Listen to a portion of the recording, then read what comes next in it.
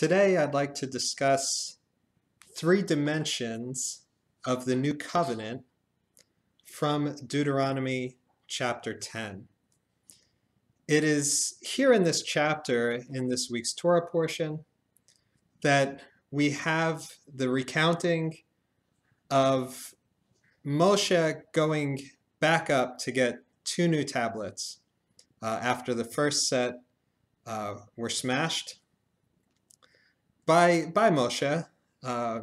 It doesn't explicitly state why, but I mean, we know it was about his response to Israel and the molten calf, this idol that they had formed while Moses was gone.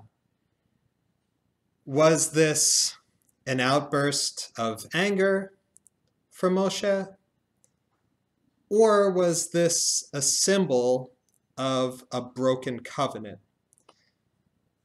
In either case, Moshe went back up to get these two new tablets at God's instruction, went through the whole process of the 40 days and nights again, this time made an ark to store these in. And this story is told just before a section about the circumcision of the heart. So I was reflecting on why these would be put together, and in my estimation, they both have to do with this covenant and this being expressed in different forms.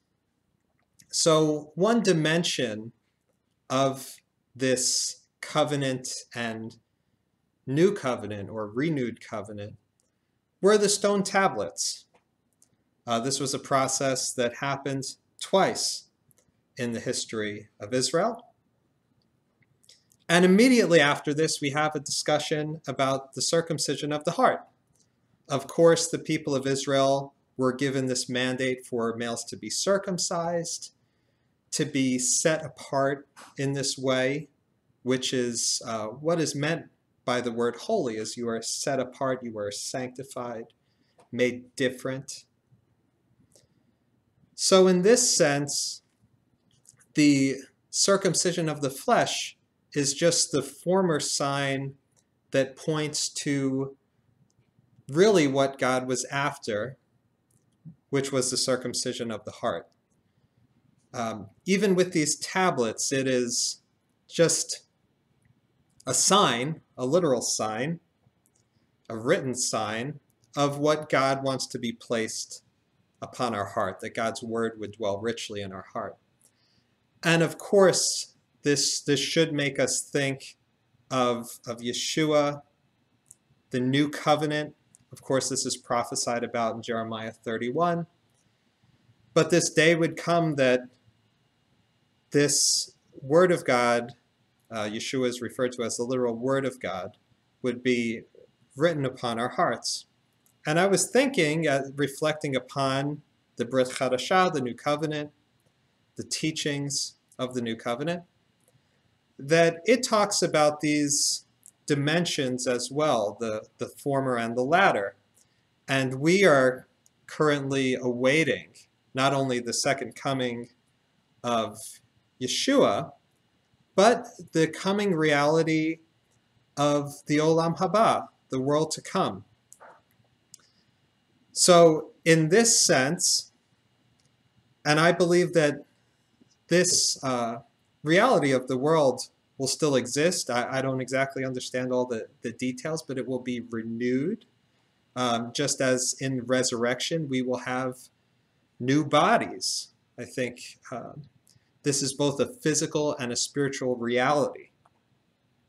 And in this sense, we have reason to be encouraged, because while we see all this brokenness in ourselves, maybe even in our bodies, and in the world around us, we can be encouraged by the fact that there is a world to come that is both physical and spiritual, where there is renewal, there is wholeness, and God will dwell with us, Yeshua will dwell with us in a fuller and richer way than any of us have experienced before. So again, just to recap, I hope I haven't confused you with all of these theories. But I'm talking about 3 dimensions of the new covenant from Deuteronomy chapter 10. And just as an object has its shadow, I think we have both the real thing and the sign of that thing with the first and second set of tablets, with the circumcision of the flesh and the circumcision of the heart, with the Olam Hazeh and the Olam Haba, this world and the world to come.